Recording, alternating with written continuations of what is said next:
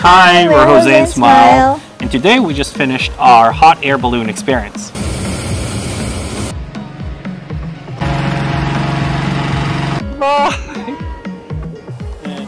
Usually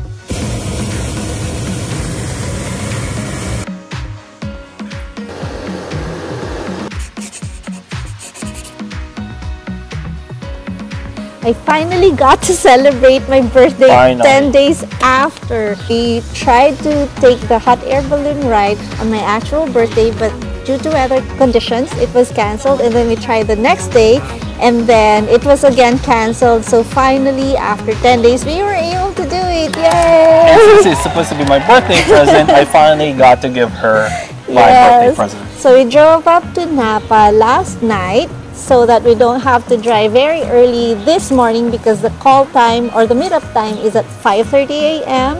They usually do the balloon flights by sunrise because that's when the weather or the wind is the most calm. We got in here, we signed the waivers, and while we were waiting, they offered coffee and some light snacks. Light snacks. Some muffins, basically. And then they assign you your balloon. Come on, follow me. Let's head down this trail. Normally they said they launch in this area, but because it was hazy this morning, they had their shuttles ready and they took us to supposedly clear area. The haze is actually just here in this part of the Napa Valley. And so where we went 30 minutes away north is there's no haze. Yes. So we were able to watch from there. Yeah. Yes.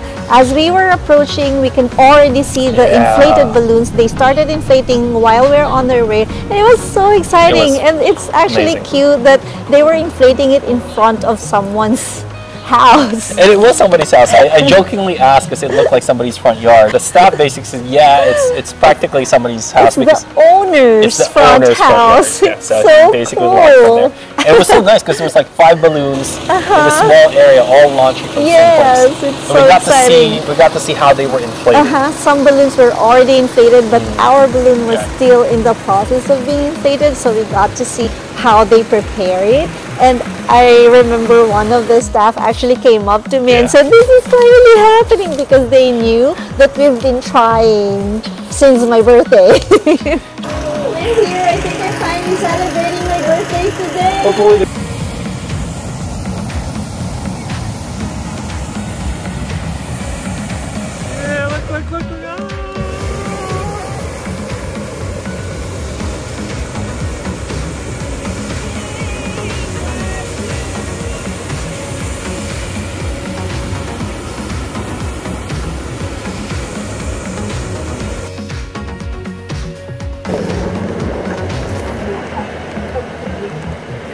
I was like, wait, where'd she go? She was so excited that when we got on, inside the wicker basket, she started skipping and jumping. I had to go, stop, we're like in a balloon now, because it was starting to shake the entire balloon. The first few minutes was actually scary. I had weak knees and sweaty palms, but after a few minutes, it became stable and calm. Climbing up the launch, they call it the launch. It was kind of surreal because you don't feel it, and you just all of a sudden you just start lifting up fast enough that you're like, whoa, and you get scared. It's like climbing up an elevator, but it's an open basket.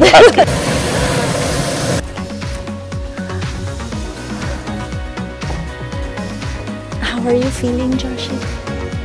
A bit scared, actually. Actually, me too. So excited. I'm holding. Me too. We're holding on to the things. That is where we took off. It's the front yard of the owner, actually, of the company. Front yard of the owner. And you can see the shadows of the other balloons right there. Oh yeah, you're right. So nice. I'll take a picture of that. It's not scary anymore. It's just peaceful.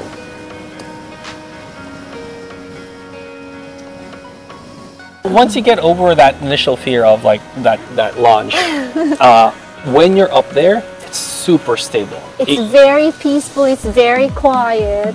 Yeah. Except for the fire. Yeah. It's pretty loud because it's like really like on top of your head. Yeah. How's everyone again? Good. Good. here, so we do stack up, go normal.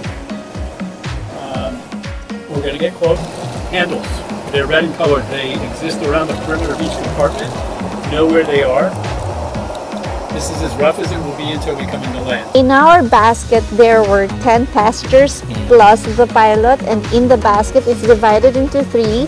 1 for the pilot, and then half passengers on both sides, so it's balanced. Yes. It's really nice up there. There's views, amazing views, Vineyards, like landscape views of the hills, mountain range, mountains. hills. There's some ponds and little lakes over there. And you can even see the fog on the hills. Yeah, it's so beautiful. So where we were, you can actually see the haze and the fog. We were up for how long?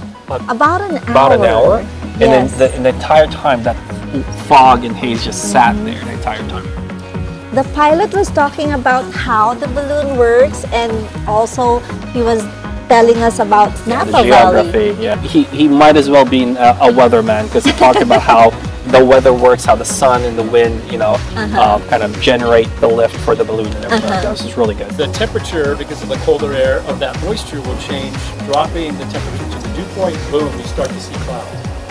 It's so nice. Early enough, you'll see them forming. Blooming, and if you have the patience and the time.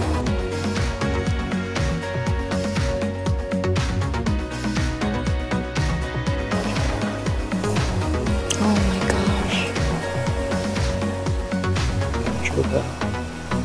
That's our van and the truck for the balloon. They're following us. When it was time to land, the pilot said since we're facing a certain way, we had to face opposite the front, basically.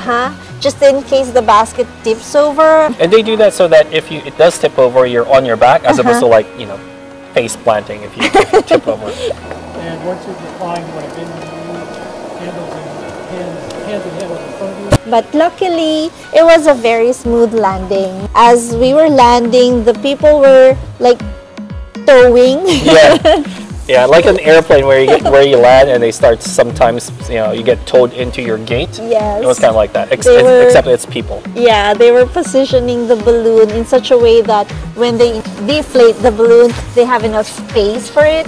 And then they didn't let us off until the balloon started deflating. I guess that's for safety purposes, so it doesn't all of a sudden lurch up. And we get into an accident. And it's very rare, they said, that you land where you launch. That's why they advise you to wear comfortable shoes, so that wherever you land, because it might require you to do some walk.